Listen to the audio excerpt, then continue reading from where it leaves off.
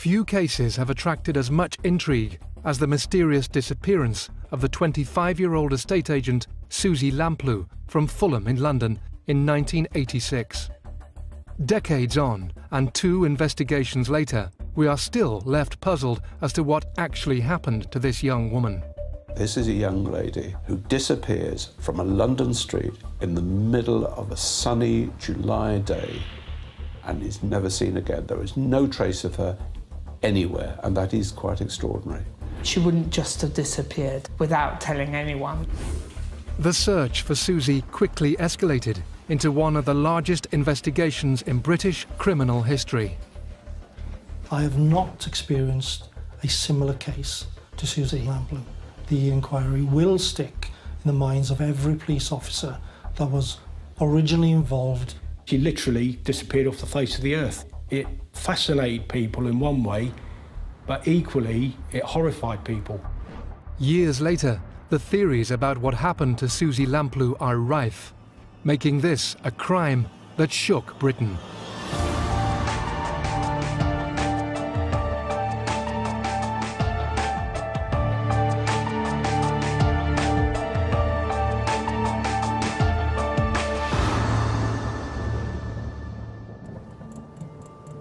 Hertfordshire, England. July the 28th, 1986. The brother of Suzy Lamplugh received a telephone call that will change his life. I was working at a fish farm, and I remember when my dad, I think, phoned me and said that Suzy has not returned from a time when she was showing someone around a house, and they were starting to get worried. Richard's younger sister had worked for Sturgis estate agents in Fulham, London, for just over a year. It was just before my mum's birthday, and it was just not a sort of thing that she would have done. It was really worrying. Gradually, information started to feed back to Richard and his family about the circumstances. When colleagues looked into her schedule, they noticed an entry by Suzy to show a client around an empty house at 12:45 p.m. We had a missing estate agent, which wasn't all that suspicious until we found out that where she'd gone to with Mr. Kipper within Sturgis estate agent. Nobody really knew who he was. He wasn't a regular customer, and it rang bells that night. There's an oblique reference, I think, to Mr. Kipper viewing Cheryl's Road in the diary. None of Suzy's colleagues knew of the name in her diary or had any details for him. Well, we didn't have any clues at all, to be honest. Mr. Kipper was somebody nobody had ever heard of. It was just a name in a diary for an appointment with Suzy. As the afternoon wore on, colleagues grew more concerned for her whereabouts. She never returned to Sturgis estate agent that afternoon, and she never went home to her mother's house that afternoon. Although she did live in a flat of her own, nobody'd seen her since about midday that day. You think, well, she'll probably turn up, and she didn't. You didn't know what happened to her. You thought, well, maybe she's had an accident, maybe she's lost her memory, maybe, something's gone, and you do sort of, everything goes through your mind about what happens. As the police learned more about the circumstances surrounding Suzy's disappearance, they drafted in extra officers and began a meticulous search of the local area. That night, we stepped up what would have been a normal missing person to a very high-risk missing person inquiry. We went to Suzy's flat in Putney. I went to the front door. We didn't have a key, unfortunately, so I had to force the door open with my shoulders. There was nothing in the flat that made me suspicious that anything untoward or suspicious that happened in the flat. No sign of any struggle or blood or anything untoward. Although the flat didn't shed any light on her whereabouts, the team did receive some disturbing news. On our way back to Fulham Police Station, we heard that they'd found Suzy's car down in Stevenage Road, which was about a mile and a half away from Charles Road. On further inspection, Suzy's car appeared to have been abandoned. The company car she used to ferry clients to view various properties in her role as an estate agent was found unlocked close to Bishop's Park and Fulham Football Ground. The car wasn't parked properly. The car was parked overlapping somebody's garage. Doors were still unlocked. There were certain things about the car which suggested that Suzy wasn't driving that car because of the positioning of the seat. The car was just left in a road, unlocked, no keys. You know, you sort of think she's obviously taken her keys out. Why didn't she lock it? And the police were trying to be as supportive as possible. Didn't know what had happened and how to, respond to it, really. The car was a worrying factor, and residents in Fulham were also reporting some other alarming news. Information was coming through that she'd been seen by locals and had some sort of argument with a male outside Charles Road. This raised concerns even further. Police now had a missing young woman, her car abandoned, and reports of a possible altercation with a man. They rushed to try and find any more clues. The people we needed to interview immediately were her closest friends and work colleagues, and what came from that then escalated to where she associated, her friends, where she drank and ate. She was part of a very close-knit group of friends. I think Diana Lamplugh called them the Putney set. We had to interview all those guys. There's this window. If you don't do anything within that window, then it gets harder and harder to do. As more time passed, and with little to go off, the police asked for help. Superintendent Carter went public very quickly on this case, and the help of the media was massive. The public reaction was huge, and that's what you want. You want the public on board. The public can help you greatly, and there was great public reaction to this. Officers leading the hunt have renewed their appeal for witnesses. The police put out appeals for help in finding missing people almost on a daily basis in London. I still get them on my computer at home from the press bureau at the Yard. And they're sold very quickly. It's quite often they're children, or sometimes there's someone in distress. But the police normally find them within 24, 48 hours, something like that. This wasn't that sort of case. The police knew by the evening of the first day that she disappeared that there could well be something very seriously wrong. By the beginning of August, the police had had over 700 calls from the public with possible information, and they had 100 calls from people who believed they'd seen Suzy Lamplugh on the day that she disappeared or subsequently. At the same time, it obviously stirred up a certain amount of fear in the public because there were reports that a number of shops in London had sold out of women's alarms because people were concerned about a possible attack on them. As the media picked up the case and the hunt for Suzy went national, her family tried to search for any answers. There were no sort of enemies, there were no, major boyfriends who would do this, They had nobody to pin it on. 1986. The Metropolitan Police are calling on the public to help with the disappearance of 25-year-old estate agent Suzy Lamplugh. Last seen leaving her office to show a client around a property. There have been no sightings of her since. Her car has been found abandoned, and residents have reported an argument between a man and a woman. But this is all detectives have to go off. Why was a car in Stevenage Road? Why? We never know. Was she kidnapped? No, there wasn't a struggle, was there? Was she forced into a car? That was never seen to be forced into a car, was there? She went voluntarily to do what? I don't know. Did she go down to a street thinking that she was just going to be with a man to have a quiet chat, and things went wrong from there?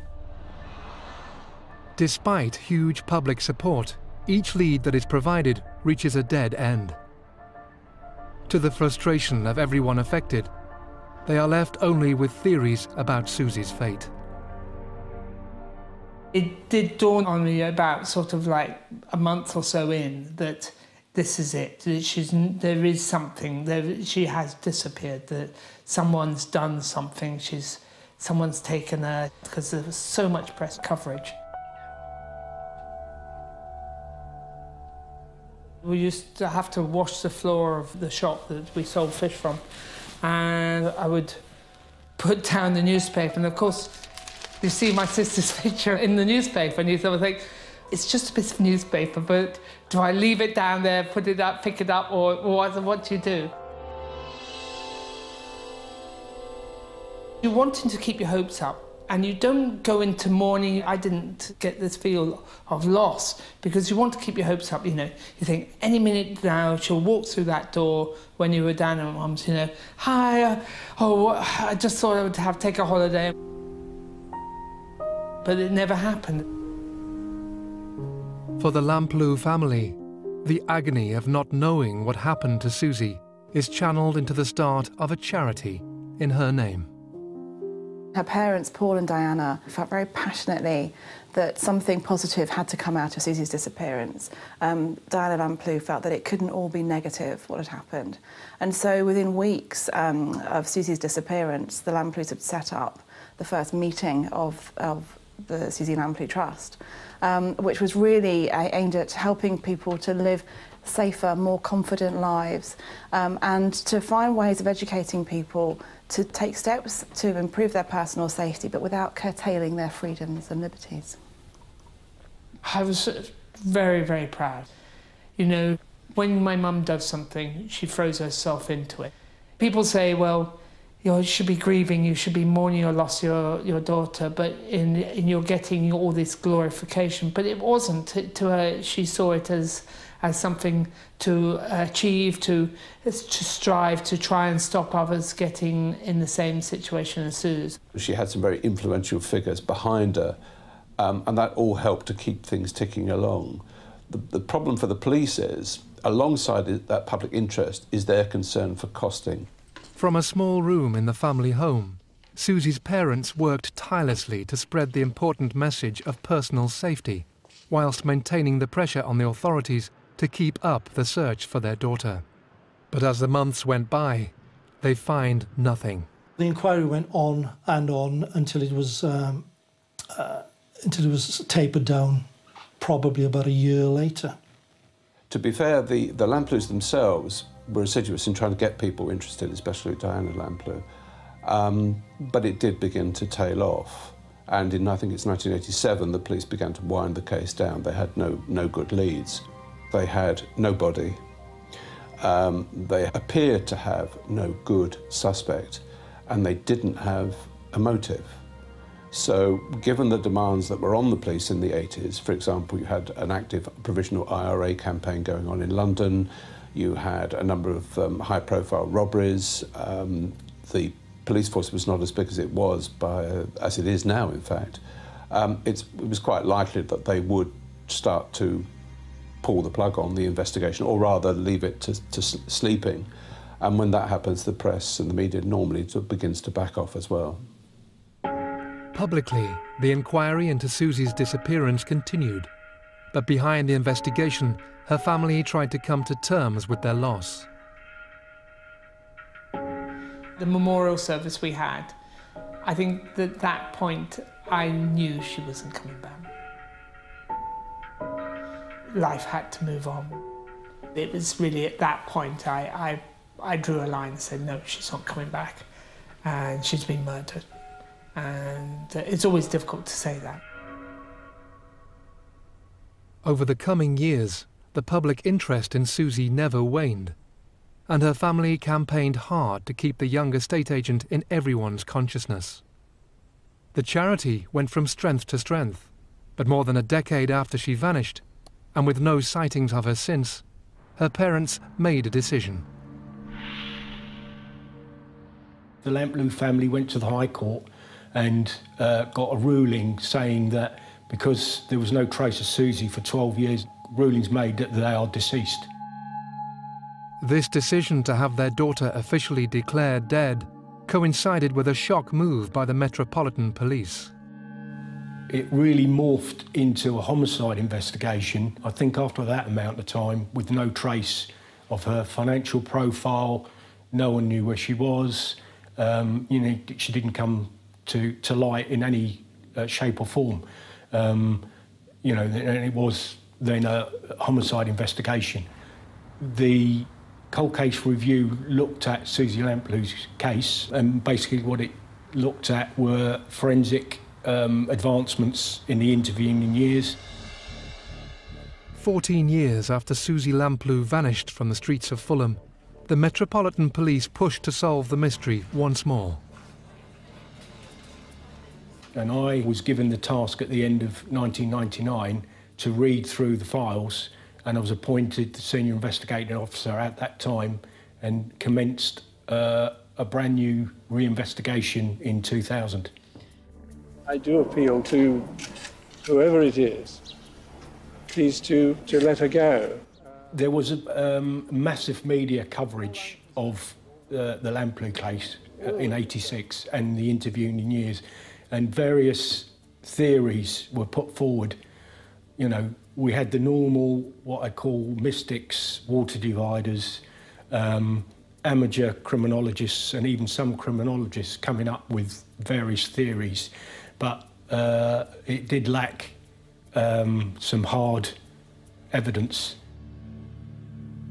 Despite this, all the information the police had seemed to point the finger at one man, John Cannan. A name that had caught the attention of officers all those years previously, but now was back in the frame. There was a massive circumstantial evidence that we uncovered in the reinvestigation that pointed to Cannan.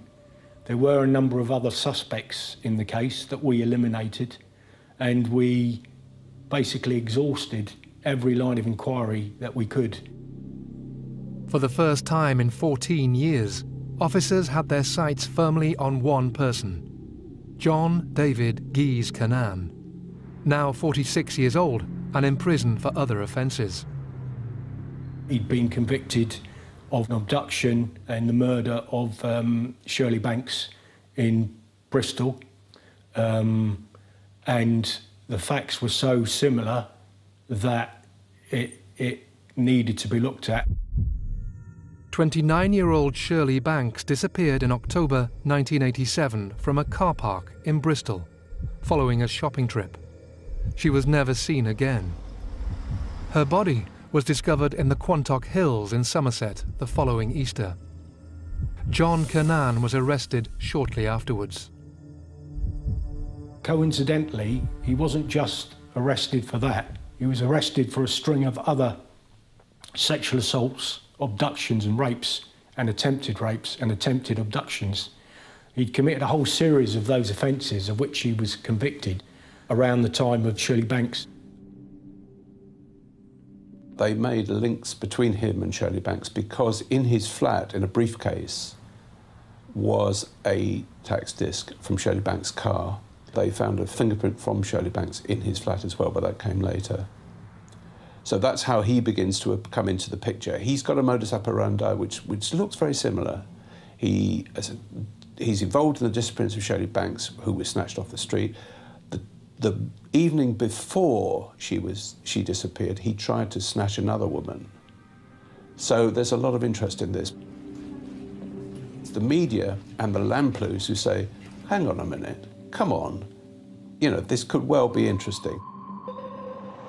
Although Cannan had a string of convictions, Bristol is over 150 miles from Fulham. What other evidence could connect this known criminal to Suzy Lamplugh? The Lamplughs later said that they had told the police that they thought Suzy had a boyfriend in the last few weeks before she died, who they believed came from the Bristol area, which is where Cannon's family lived, actually. And subsequently, the other witnesses came forward saying that they believed she had a boyfriend, that he might be from the West Country. And more disturbing information was to come. She told one of her relatives shortly before she disappeared that she was very concerned about the guy that she was going out with, and she was getting quite scared of him.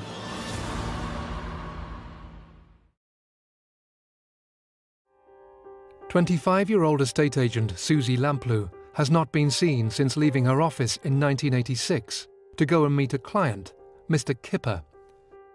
14 years later, police review the case and specifically turn their attention to one man, John Cannan.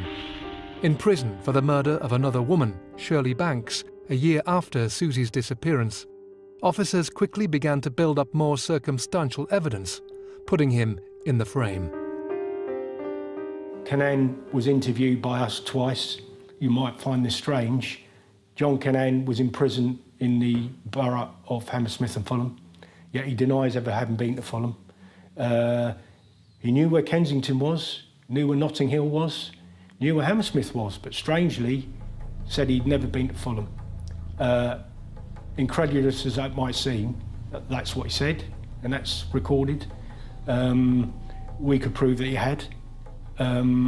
We know he had work experience. He was released on a daily basis. What is significant, he was released from prison the Friday before she went missing. Now, okay, people say, oh, what a coincidence.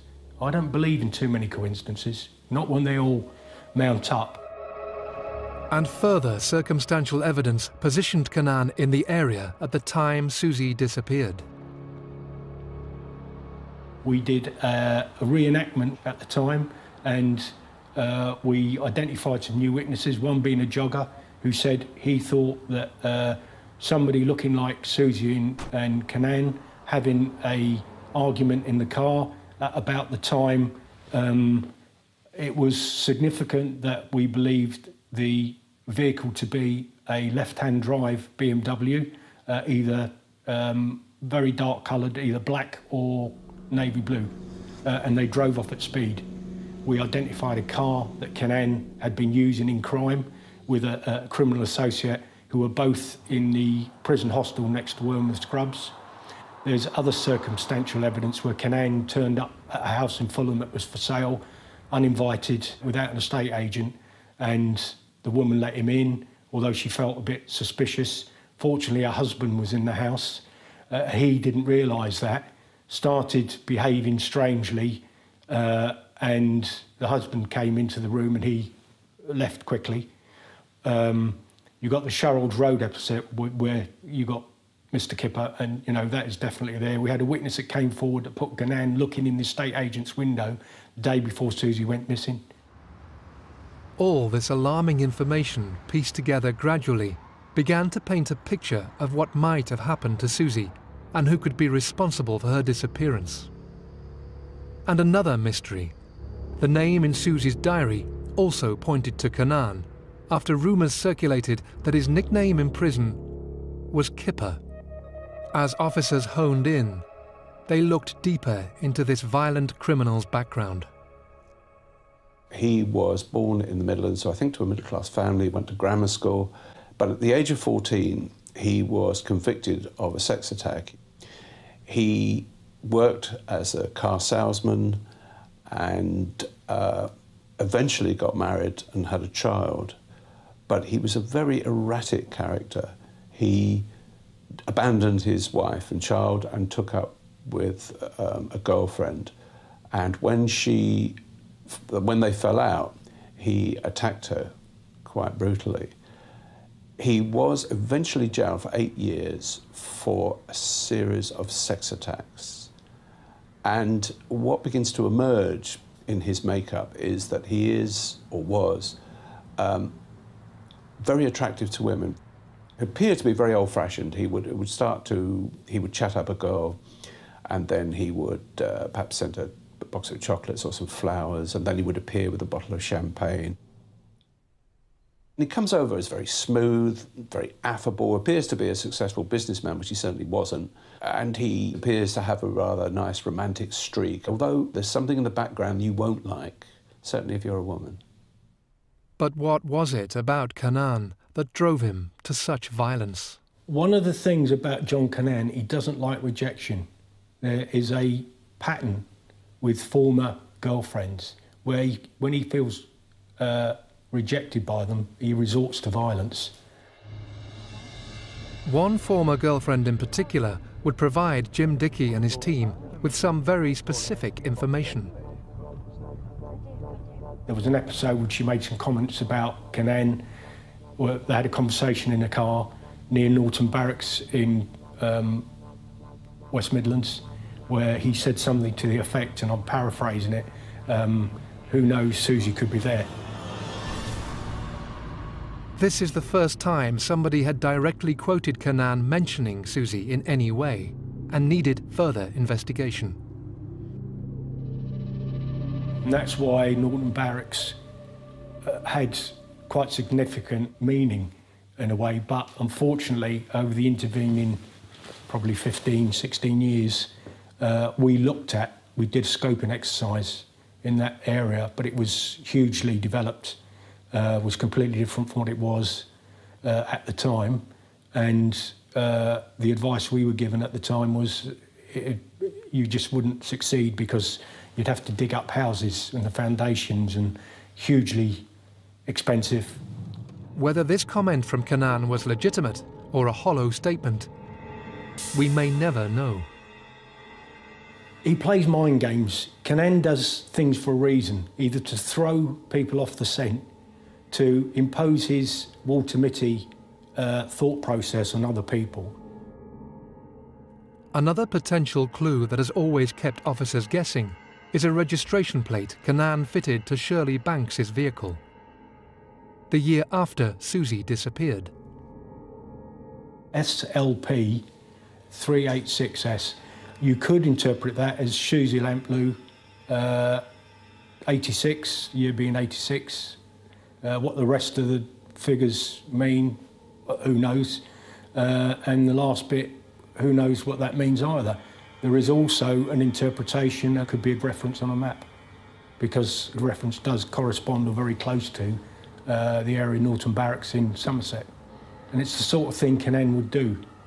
He would throw in a sweetener to either draw you off completely or to give you a big clue and see if you were clever enough, almost like a crossword clue. With all this information pointing to Canaan, officers took the decision to launch a search for Suzy's body. The Metropolitan Police relaunched the investigation into Suzy Lamplugh's disappearance after her family took the decision to have her legally declared deceased. And with a fresh look at the case, one man became their prime suspect, John Canaan. After receiving particular information, detectives decided not to search a military base, but turned their attention to a site in Somerset. There was a search in the Quantocks where Shirley Banks's body had been disposed of.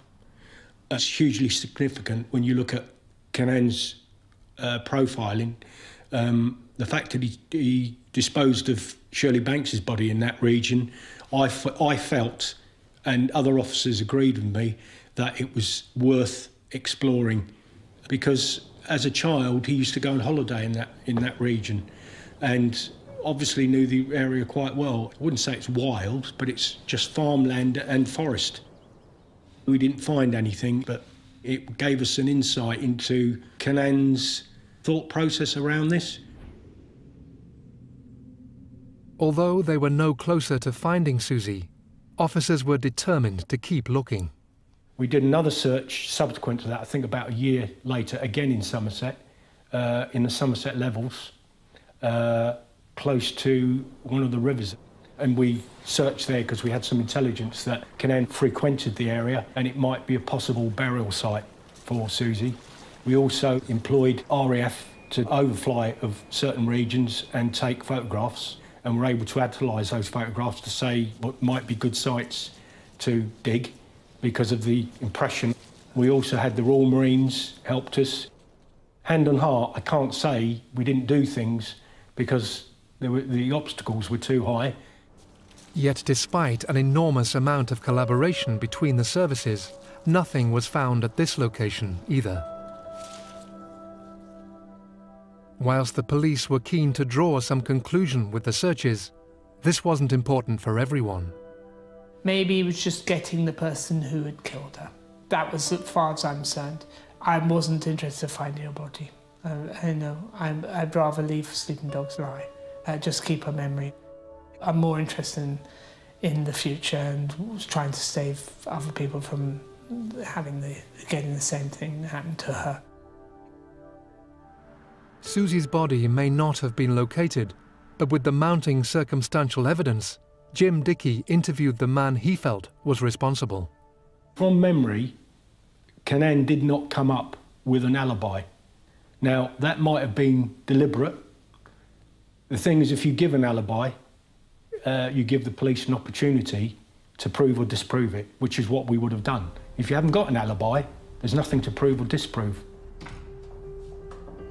With Canaan giving nothing away, and no hard evidence categorically pinning the crime to him, the new investigation concluded. Well, Canaan has never been charged. He's arrested, but he's never been charged. It's all circumstantial, no clear link. The prosecutor agreed we'd done a very thorough reinvestigation, could not see that there was anything we could do further. Regardless of this outcome, the police made an unprecedented announcement. I was quite surprised by the fact the police were so upfront about John Canaan. Normally what happens is if the police do suspect somebody, or very strongly suspect that somebody is responsible, they may well guide the press by saying privately that they believe this may well be the culprit. But in this instance, in 2002, they were very upfront about it. I'm happy in my own mind that John Canaan is the man who probably abducted, sexually abused or raped Suzy and murdered her. We said so at a press conference when the results were made, which is unusual in the extreme. John Canaan has been interviewed twice by police in connection with Suzy's murder since his arrest. Whilst the new investigation didn't lead to an official conviction, it did bring some possible answers for those close to Suzy. And in the years since she has vanished, the trust set up by her parents continues to grow. It's been part of my mum and dad's, still my dad's life. He's not so much involved in it now, but he still has a bit of a role. And friends as well. And my brother-in-law and friends of the family are also in trustees as well. So it's nice to see that everyone's sort of involved. My mum gave her rest of her life for it.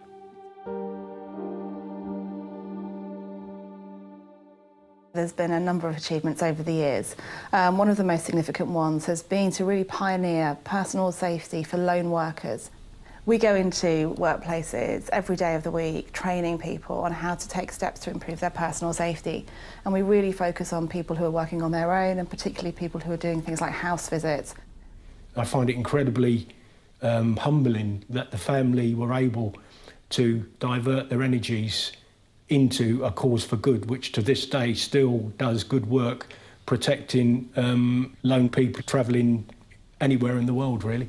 We also, over the years, have campaigned for a number of improvements to personal safety from more of a sort of policy point of view. So it was the Trust that really spearheaded the campaign to bring in licensing for minicabs, and the Trust really was the driving force behind the 1998 Act to licence private hire vehicles. Since 2010, we've run the National Stalking Helpline, and this year we celebrated having supported 10,000 victims of stalking in the last 4 years. Many theories over Suzy's fate have been explored over the years, one of which stalking plays a large part. My informed theory is that Suzy was stalked by John Canaan. He'd probably spoken to her, might even have taken her on a date. Suzy certainly fitted the profile of what John Cannan sought, in as much that she was blonde, attractive, worked as an estate agent, very presentable young lady, came from a good family. Little doubt that Cannan stalked her.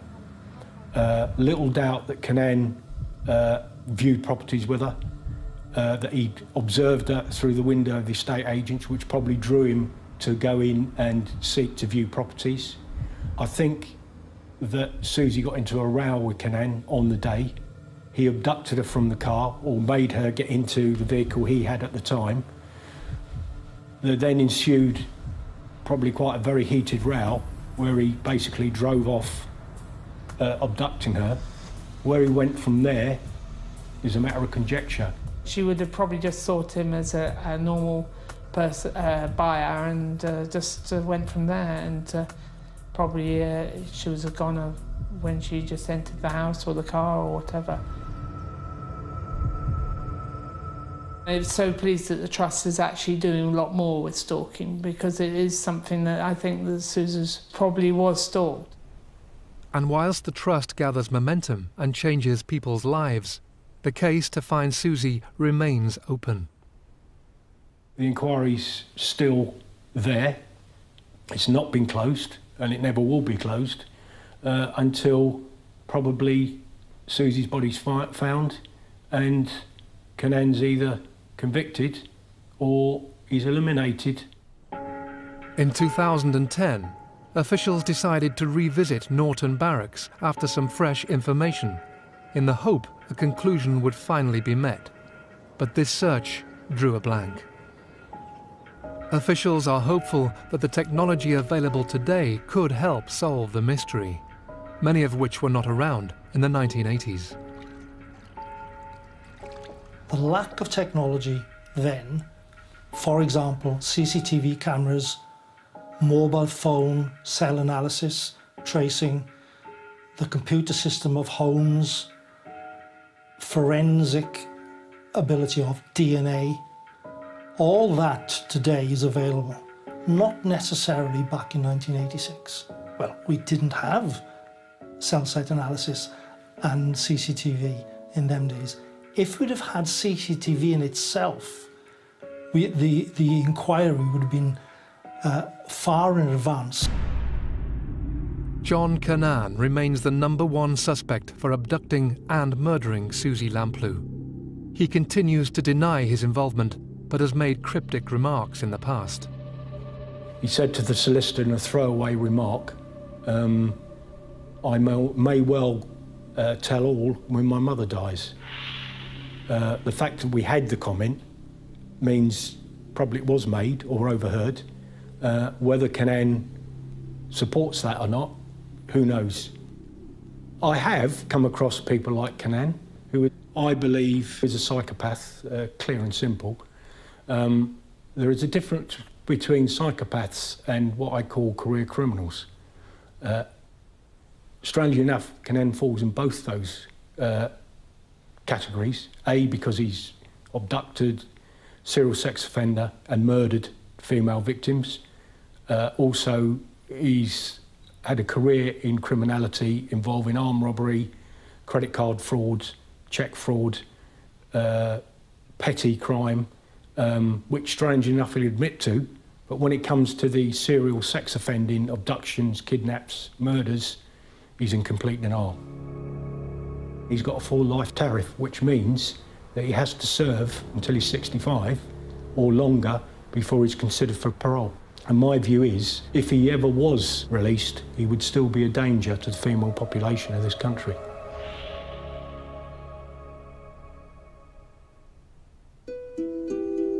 I haven't really grieved Suzy in a way.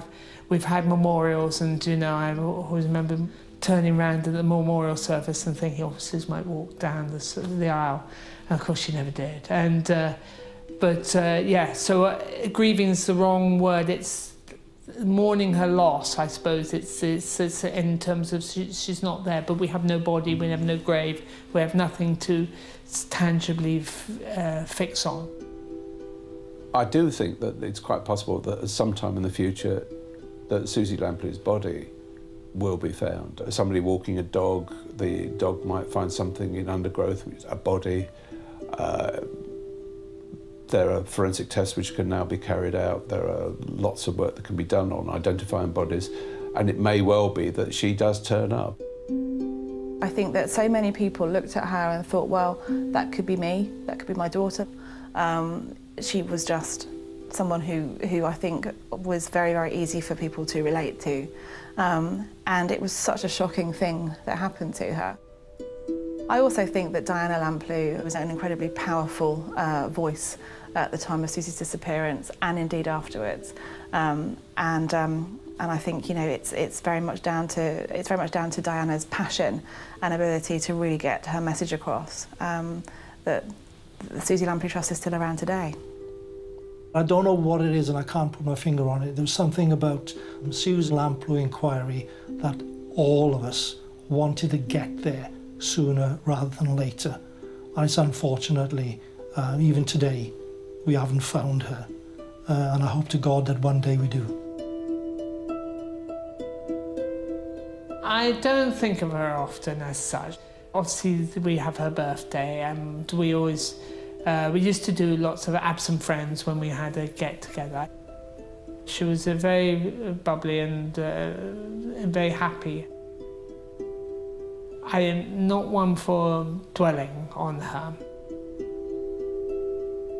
Nice memories.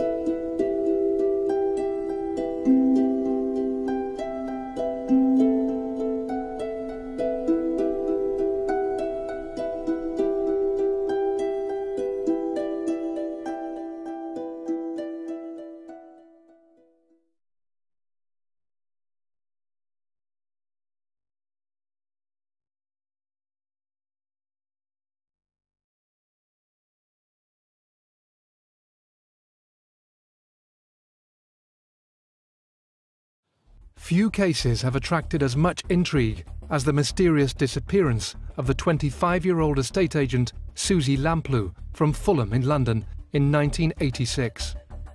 Decades on, and 2 investigations later, we are still left puzzled as to what actually happened to this young woman. This is a young lady who disappears from a London street in the middle of a sunny July day and is never seen again. There is no trace of her anywhere, and that is quite extraordinary. She wouldn't just have disappeared without telling anyone. The search for Suzy quickly escalated into one of the largest investigations in British criminal history. I have not experienced a similar case to Suzy Lamplugh. The inquiry will stick in the minds of every police officer that was originally involved. She literally disappeared off the face of the earth. It fascinated people in one way, but equally it horrified people. Years later, the theories about what happened to Suzy Lamplugh are rife, making this a crime that shook Britain.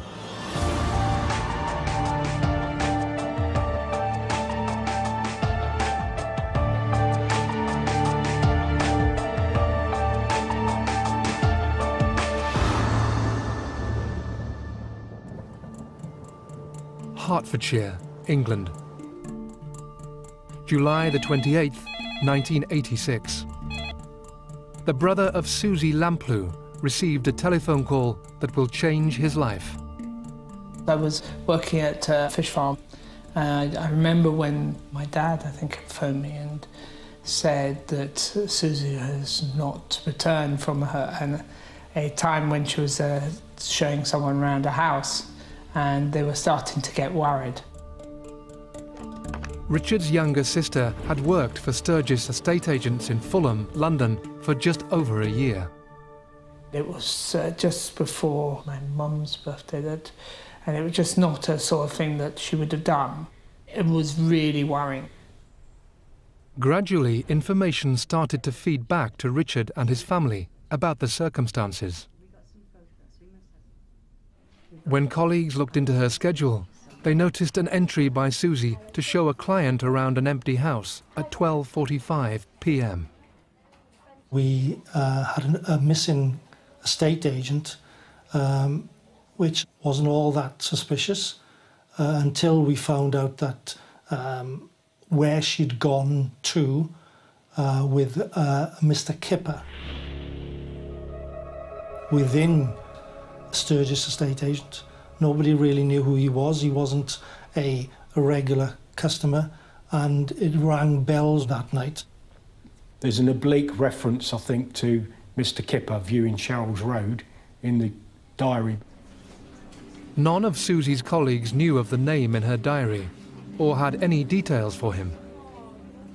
Well, we didn't have any clues at all, to be honest. Mr. Kipper was somebody nobody'd ever heard of. It was just a name in a diary for an appointment with Suzy. As the afternoon wore on, colleagues grew more concerned for her whereabouts. She never returned to Sturgis estate agent that afternoon, and she never went home to her mother's house that afternoon. Although she did live in a flat of her own, nobody'd seen her since about midday that day. You think, well, she'll probably turn up, and she didn't. You didn't know what happened to her. You thought, well, maybe she's had an accident, maybe she's lost her memory, maybe, something's gone, and you do sort of, everything goes through your mind about what happens.